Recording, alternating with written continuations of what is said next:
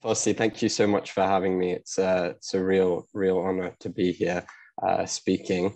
And yes, a little about me. I'm a fourth year civil engineering student at Imperial, and I am the chair of the Civil Engineering Society there. So I'm the student voice for about 1,000 or so students in the department. But I'm also the co-founder of the Intercollegiate Engineering Alliance, which is bringing together students for mutual benefit from across the world. A little bit more about that later, but I'll be referencing a conference that we had a few weeks ago. So watch out for that. And yes, I'm just hoping to sort of present a student perspective. And I might add a quick disclaimer to that. You know, what I'm saying is definitely not going to represent all students' ideas at all. You know, they've got to be between 5,000 and 10,000 students studying civil engineering in the UK alone. So do take a bit of a pinch of salt with what I do come out with. But there are a few questions I'm going to try and answer over the course of this brief 20-minute session. And I'm sure many of the former speakers have answered these quite eloquently, and I'm going to try and touch them in my own style. But why students? You know, why is it that students need to be an integral part of this movement? And I think it's safe to say that young people are the future, and change does start from the bottom. And time again, students show themselves to be at the forefront of change. You know, whether that's the Hong Kong protests, whether that's Earth Day, that was largely student-led, or the US civil rights movement.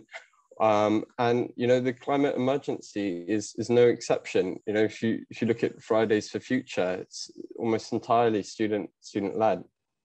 And you know, industry, it's worth focusing efforts on students, because industry, the construction industry, we know is one of the slowest adapters of change, you know, not least of all in the digital revolution. And you know, McKinsey in their 2017 report on productivity demonstrated that, you know, the construction industry could be up to 60% more productive and more efficient.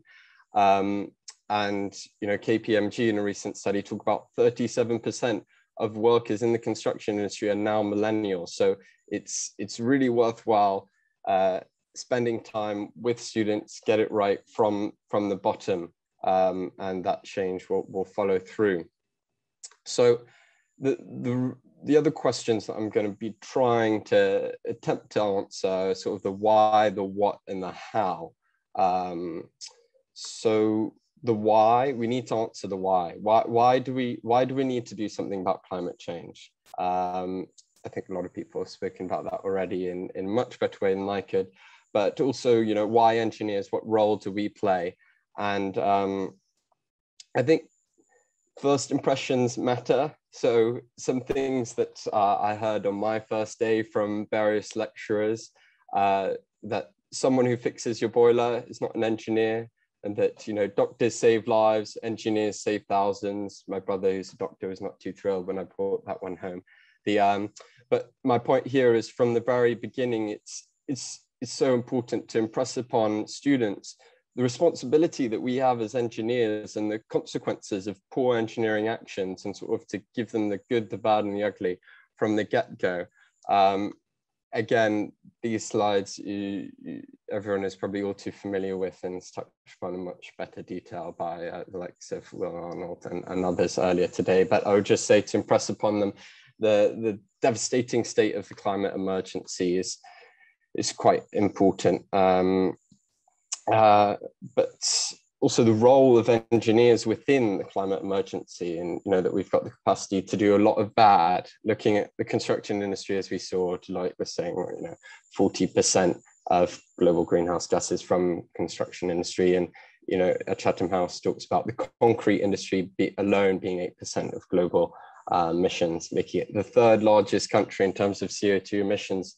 You know, I bet a lot of students don't know that. And just at a more granular level, that, you know, a wagon of concrete, that's 18 round trips from London to Rome. So just trying to press upon this responsibility to the students, and something that Bill Baker and I Struck D Great, the engineer behind the Burj Khalifa, he talked about at this conference I mentioned.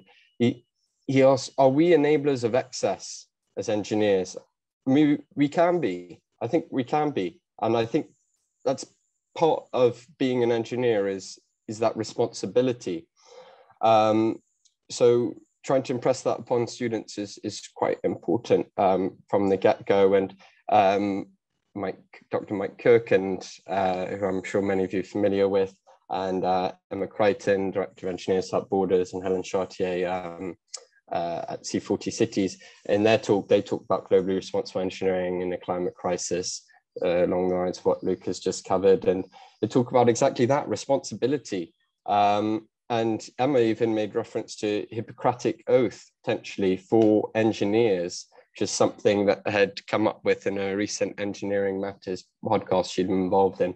And students at the conference really loved that. So maybe that's something you want to bring in. But yes, impressing upon them, students from the very beginning, that responsibility that we have, and that we have got the capacity to do a lot of harm as well. So onto the what. So what's the end goal? What do we need to be teaching students? And, you know, we've had a lot of different ideas about this earlier today, and, you know, none of them are wrong. And I'd like to present maybe a slightly alternative viewpoint, and say that we need to teach a mindset. We need to build a sustainable mindset that analyzes, explores, asks those difficult questions. Do we need to build? Can we renovate? Can we use better materials? And proposes and supports bold solutions. But, you know, that also adapts and evolves, because best practices in sustainable engineering are constantly changing, and engineers must be able to change with them. So I would say the Imperial Civil Engineering mantra definitely embraces this, and it doesn't endeavor to teach you everything. They say, learn how you learn. You're constantly learning in the industry. I heard that at that IEA conference, and, you know, it's something I've experienced. Anytime you go to a new role, a new project, there's a steep learning curve, but also, you know, in terms of your norms, and you've got to stay up to date, whether that's new Eurocode or software. So the takeaway I would say for this is to be aiming to teach a sustainable mindset, to be open to learning and evolving, but also how. So something I come across through my own sort of entrepreneurial journey that I'm doing is we're talking a lot about communication. And I'm sure many of you might have heard of this famous UCLA study by Dr. Merabians about communication, that 7% of it is the actual content, like the spoken words, and all the rest of it is body language and voice or tone, and made me think there's got to be parallels for teaching. Now, it's not to say I'm going to delve in here right now and tell you, you know, think about your posture while you're living lectures or that kind of thing. But it made me think about the parallels teaching in terms of the delivery, how you're delivering it. Your learning materials is almost perhaps more important than what you're delivering. And I have a few ideas here for things that you might try to think about in the delivery. For example, student-led learning. You know, students have some just great initiatives of their own. They really enjoy going away and doing their own learning and research. And, you know, constraints do lead to creativity, so try to channel that. So Dr. Cook, referenced earlier, is also a professor of creative design within the course at Imperial, and he tries to do exactly just that in the second year brief.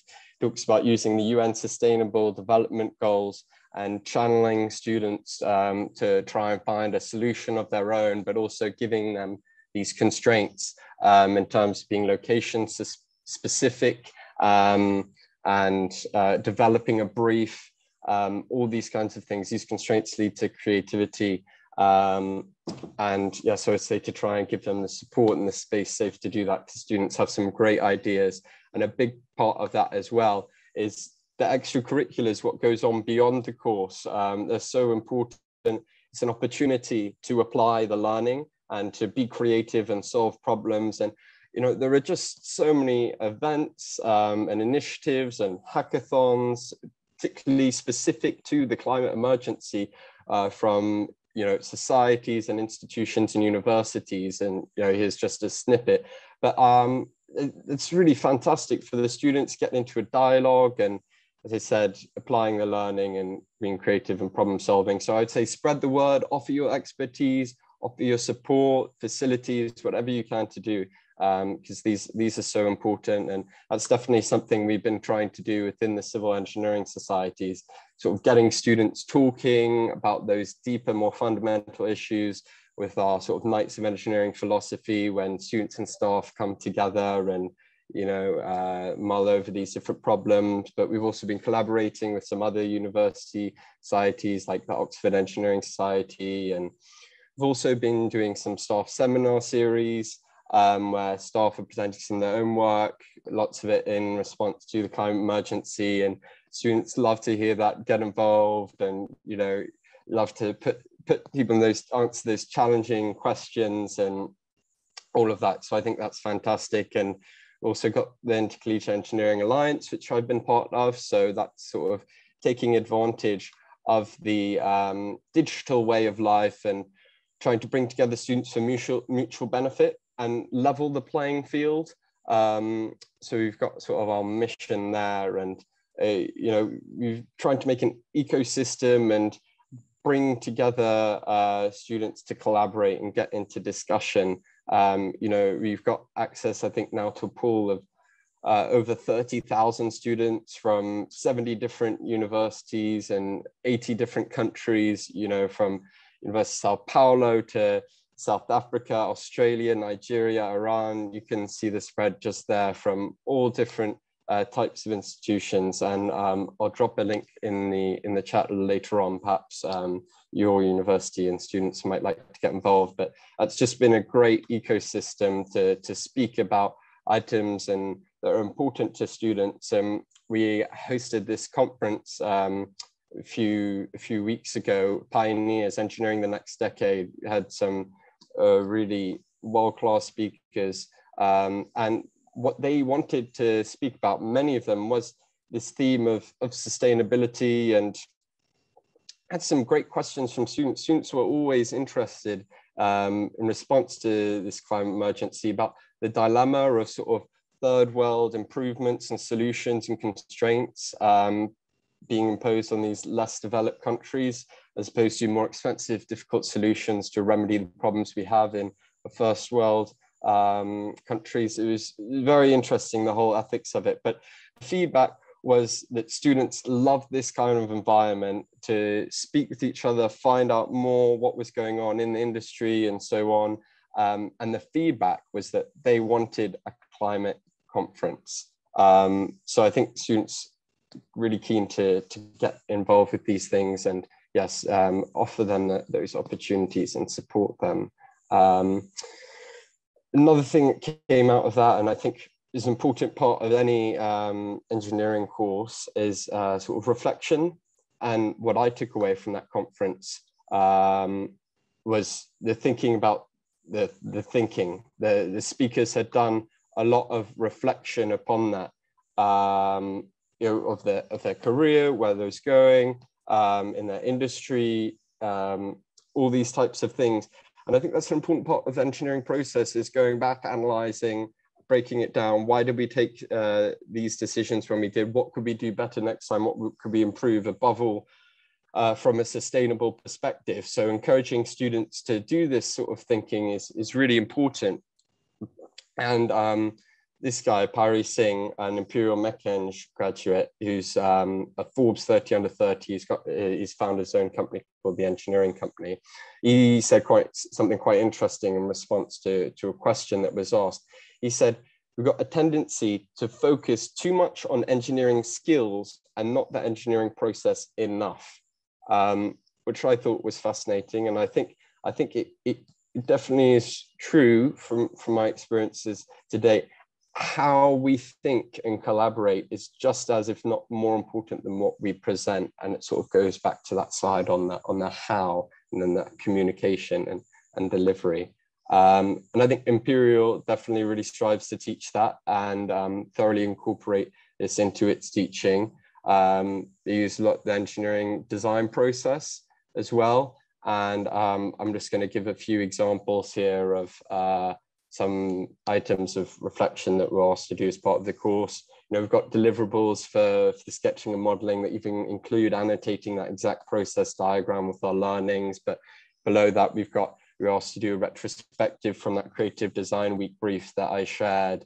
We're also asked to look back on a termly basis, submit these reflection forms to our personal tutors. Also asked to think about what skills we've developed in the group design process, and you know, lessons learned, and you know, why we took decisions that we did, and what are the options we evaluated. And I think this kind of thinking and is quite important, particularly when it comes to a sustainable aspect. And I know from industry, a lot of your learnings, they don't necessarily, the lessons learned is a very important part of the project, particularly from an environmental standpoint. So starting to ingrain that from the very beginning is crucial. Student feedback. This is another big one. When was the last time that you actually took in genuine feedback from students? I think conferences like this are great to do so. And I sort of have an important message to both students and teaching staff alike. And that would be that the students are the customer of the university. And you know, at least where I'm from in the US, they say customer is queen or king. So it's important to be getting their feedback along the way in response to, again, any climate teaching you might have. Don't be afraid to go out there and ask. And I think Imperial is really fantastic at that. They've got some great feedback mechanisms. So many of them, you know, at the end of each term, students submit an online evaluation, which is anonymous, and it's opportunity to give both qualitative and quantitative feedback to the professors to help them improve the teaching. And, you know, how you give the feedback is so important, as we saw earlier, in terms of communication. So students are actually briefed beforehand about how to make it constructive. You know, we also have a mid-year and end-of-year review with each year group. Every module is run through by the Director of Undergraduate Studies with the module professor or professors and students from each year group present. They talk what works, what didn't work, what could be improved. You know, we've got tutor groups, both one-on-one and group sessions with plenty of dialogue and opportunities to sort of give feedback indirectly. We've got class representatives as well that can channel feedback. I think, you know, interesting bits of feedback, sort of a note aside, is that open book exams are far preferred, and they're actually much closer to the work in industry, which I'm going to touch upon next. And that students want more about the climate emergency. So it's something that's close to their hearts. But very important point, it's useless to receive feedback if you're not going to act on it. So something I feel Imperial has been quite excellent at is that each year they're constantly changing the course. The course that I did in my first year is vastly different to that which, you know, the first years are doing just now. And they really do take on board the feedback that they receive. But on to sort of one of my last points is connecting to industry. I think many people here will be the first to admit there's always has and perhaps always will be a disconnect from universities to industry. And how do we manage that gap? How do we bring it closer together, particularly in response to the climate emergency, and get a dialogue going? There's so much great work going on in terms of research. How do we bring that to industry and vice versa? And, you know, how do you apply that learning and understand best industry practices? And I've been really fortunate to have a bunch of industry experience so far, and that's definitely helped me appreciate a number of different things in terms of the importance of that mindset that we were talking about, but also getting to know different companies, how they operate, what interests me, see how each of them are responding to the climate emergency, and sort of bring back learning and discussion to that classroom environment. And, you know, Imperial's all over that. They've got a whole bunch of modules, professional engineering practice, and, you know, some of those talks really impacted me and sort of shaped my learning, particularly the one by Philip Mitchell and the constraints to creativity, but it also presents some of the best industry practice, and you get sort of the practical applications of their learning.